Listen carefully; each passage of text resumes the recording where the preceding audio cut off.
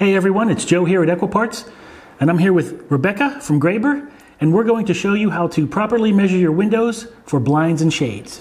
Thanks, Joe. So measuring for window treatments that will perfectly fit in your windows can easily be done in 3 simple steps.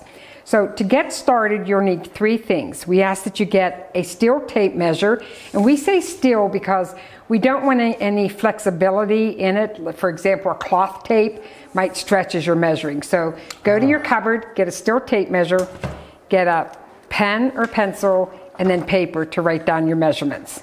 So the first thing you're going to do is we're going to measure the width, frame to frame, inside, and we're going to measure 3 times. We're going to measure at the top, the middle, and the bottom. And the reason we do this, we want to make sure that the window's square and that all the measurements are going to equal. And if not, then we're going to take the smallest measurement of the width and use that. I see. Okay. And always remember too, you always go width first, height second. And that's just kind of language that you use in the window industry. Gotcha. So I always say width, height. Width times height. Okay. Very important. Gotcha. All right. So we're going to go ahead and measure this window so we can give you an example of how to measure for an inside mount. So we're going to measure the width first. Okay. And we're going to start at the top here.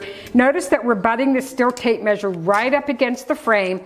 And Joe's not going to take any deductions off, because when we manufacture your blinds or shades for you, manufacturing will take just about a 1/4 of an inch to 3/8 of an inch on each side, and that's done so that the blind won't rub when you're pulling it up or down.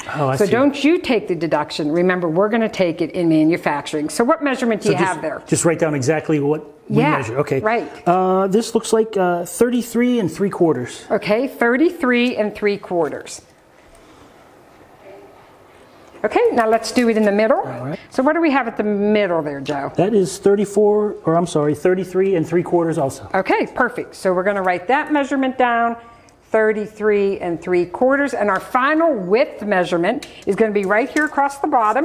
And what do we have there? This one is actually 33.5. Okay, 33.5. So we know that our window isn't completely square. It's close. It's about a 1/4 of an inch off at the bottom. So on our width measurement, we always want to take the smallest measurement. So that was at the bottom. And we're going to put our width measurement at 33.5. So let's go ahead and do our vertical measurements, which is going to be our height measurement. So we're going to measure 3 times again, each side and in the middle. So I'm going to measure the left side here. Notice that I'm butting that tape measure clear up at the top of the window, and I'm going straight down, and I get 21 on the left side. In the middle, going straight down, we have 21. And what do you have over there, Joe? Let's see. That actually looks like 21 1/8. 21 1/8.